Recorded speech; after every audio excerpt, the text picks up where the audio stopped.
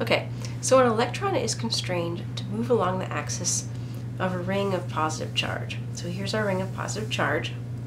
Here's its axis, z-axis, which is coming out of the center of the ring. If we put an electron right in the center of this ring and displace it very slightly from center, we want to know what frequency that electron will oscillate with, back and forth, through the center of the ring. So the first thing we want to do is find the electric field along the z-axis, because that will tell us the force on the particle.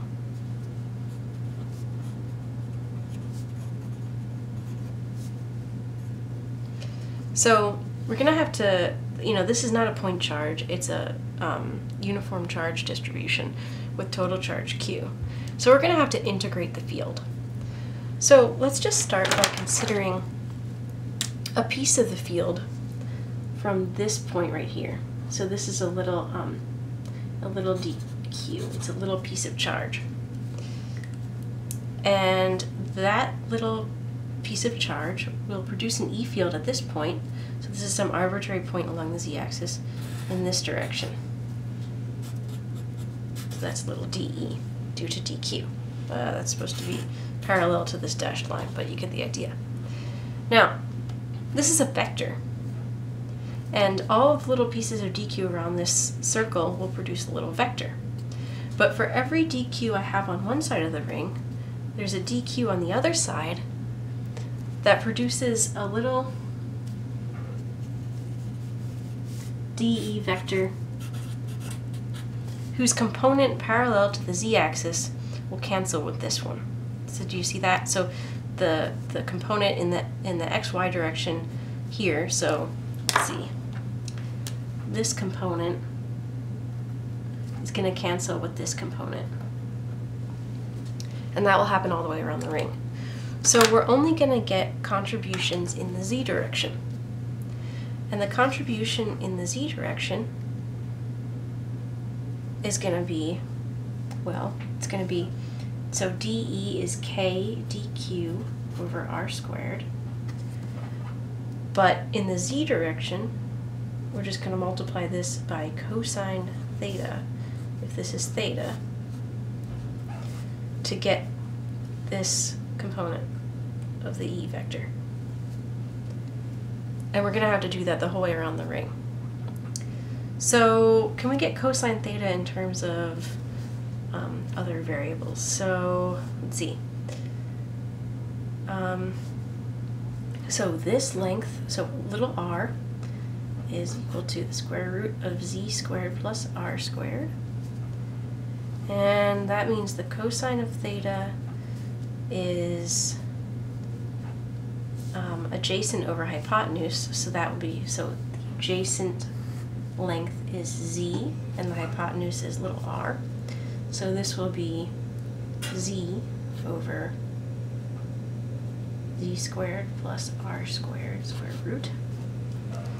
So if we substitute that in here, we have k dq over little r squared will just be z squared plus r squared. And cosine theta is z over z squared plus r squared to the 1/2. And that's going to be dEz is k times z. dq is lambda times ds, where s is a little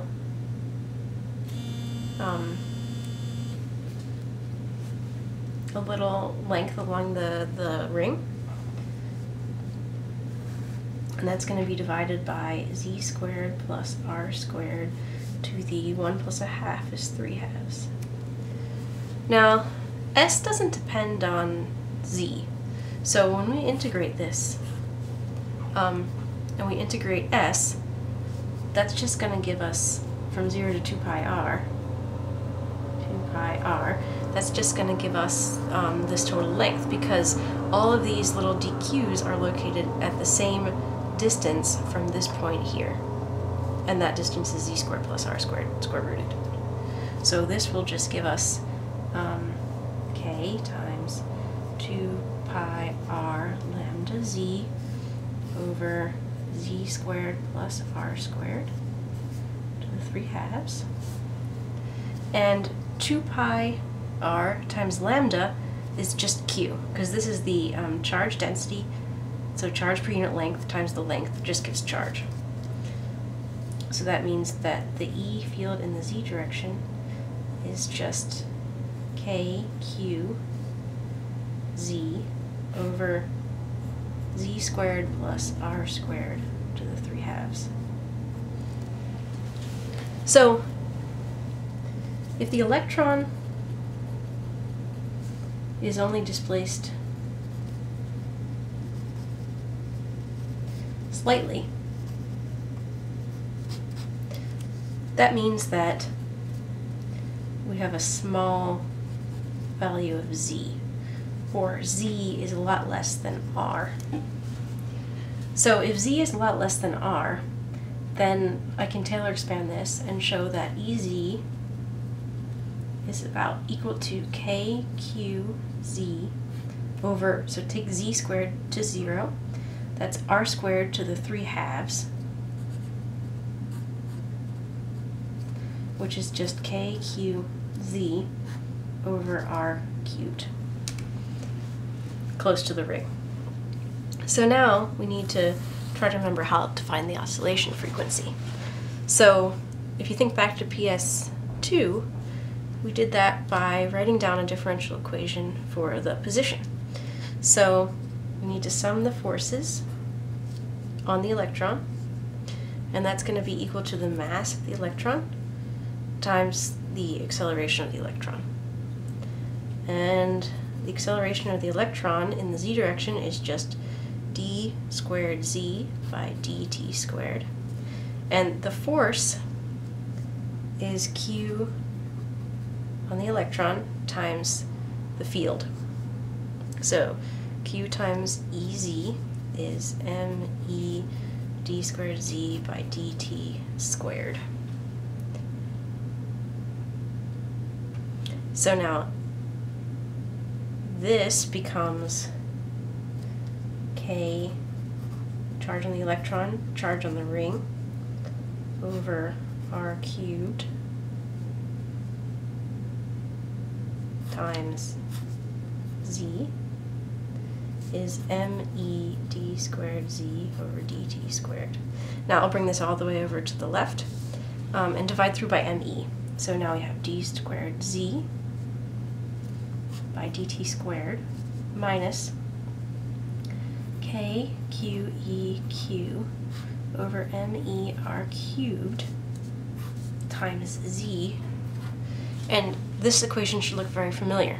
So the solutions to these equations, to this differential equation, is a cosine or a sine, and the frequency that goes with that function we get from this term. And if you think back, this is actually omega squared. So this is the frequency squared that you get in you get cosine omega t as one of your solutions. And this is omega squared, so that means that omega is the square root of k qe times q over me r cubed. And that's it.